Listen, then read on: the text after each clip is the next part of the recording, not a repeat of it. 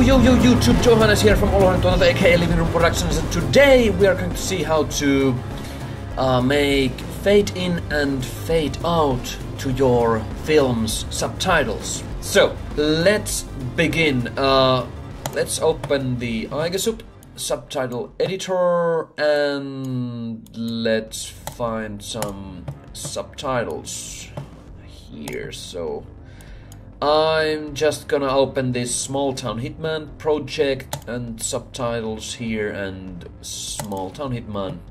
So let's open our video, open video here, and this, and they're working correctly.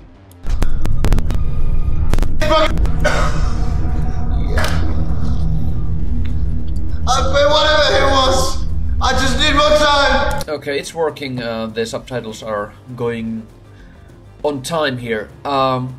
So the question was, how do we do fade in and fade out for these subtitles that are appearing down here? So I searched for this problem. Let's open our browser. So let's Google Aegisub Subtitle Editor. Here you can go here too, and there is the manual, and let's open this. I think this is the newest manual here, user manual here, and the fade in and fade out and some other like advanced effects you can find here also. Okay, but where to find the fade in and fade out? It's here, ASS override tags. And if you scroll down here, you can find some interesting things like italics, bold, underline, strikeout, border size, shadow for your text, blur the edges, font size, font scale, letter spacing, text rotation you can also use, and here are very clear examples how to use them. Karaoke effect, I haven't tried this yet, but it could be interesting. You can make the karaoke videos. Yeah, but let's go and find the fade. And here is the fade, and you can use this like this.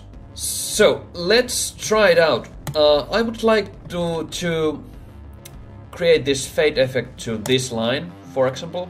Yeah, let's make this a little bit bigger from here. You can change this video size from here. Okay, and let's yes. Whatever it was, I just need more time. And for this text, I would like to have the fade in and fade out. So you use these effects like this. You need to put the effect text before your subtitle, and you put it here. And let's change these values. I want this to be like 1 second, and this also to be 1 second. These are milliseconds, so you can be very precise here. How long does it take to fade your text in and fade your text out? So, and the first number is fade in and the last number is fade out. And let's test this. I think this is not going to work yet. Whatever it was, I just know that you need to put these different brackets here. So